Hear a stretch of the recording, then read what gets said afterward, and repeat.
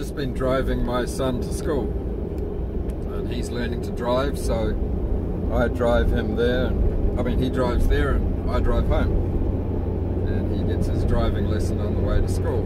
And that's an opportunity to think about empowerment and people learning at work, because there's so many things about the new ways of working which are important for enabling people, empowering people, authorizing people, setting people free to do work.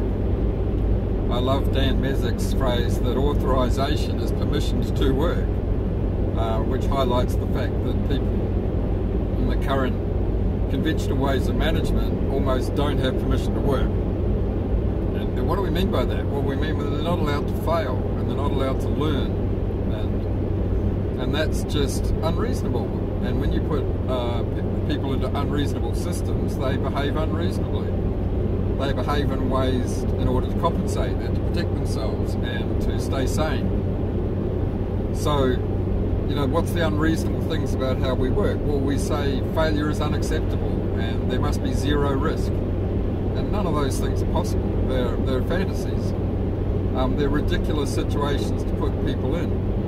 A lot of my clients are government, and the public puts the government in an expectation of zero risk. Every slightest error that the government makes is all over the papers, and the journalists are mocking and complaining because something went wrong.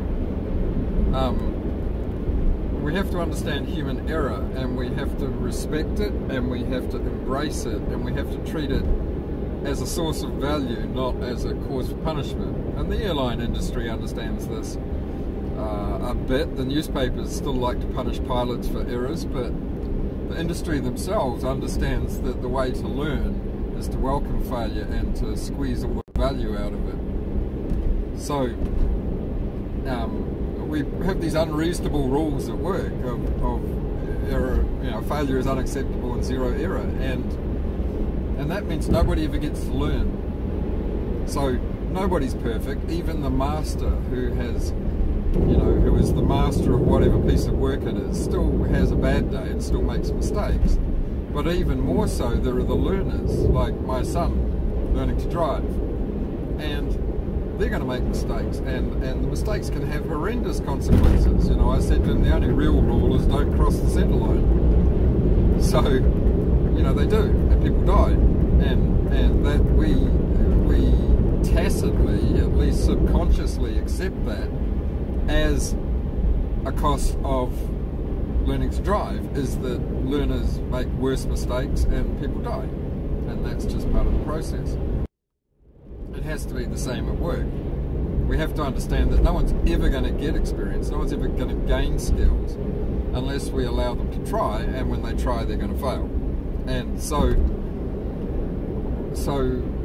how do we protect ourselves from that? Well, not by the way we do it now, of doing great big bang projects and huge changes and having critical systems. The way we do that, the way we understand that human error is inevitable and that people have to learn and they have to be given a chance to have a go even when they're inexperienced, the way we deal with that is that we work in small steps. We work in increments. We minimise the blast radius, is one of my favourite expressions. And we isolate ourselves, we protect ourselves, we create resilient systems. The Resilience Conference has just finished in San Francisco, its second one, which is a fantastic thing. That's a whole study in itself now, is resilience engineering in IT and outside of IT. And understanding that if one beginner making one mistake can bring your whole system down, that's not the fault of the beginner, that's the fault of your system.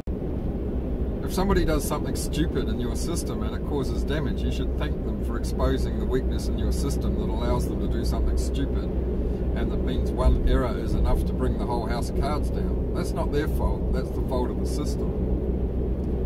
Our systems should be resilient enough, recoverable enough, redundant enough, and incremental and experimental enough that somebody can make a mistake and there are consequences, but they're controlled consequences and they're minimal consequences and they're recoverable consequences. And the system can handle that, because it's going to happen every day. People are going to make mistakes. Mistakes because they're learning, mistakes because they're an expert and they've become blasé, mistakes because they had a fight with their spouse on the way to work. Humans are humans, and we need to design our systems with that in mind. And we have to design our systems in such a way that people can learn to drive with the minimum possibility that someone's going to die, but also understanding the distinct possibility that they're going to cross the centre line.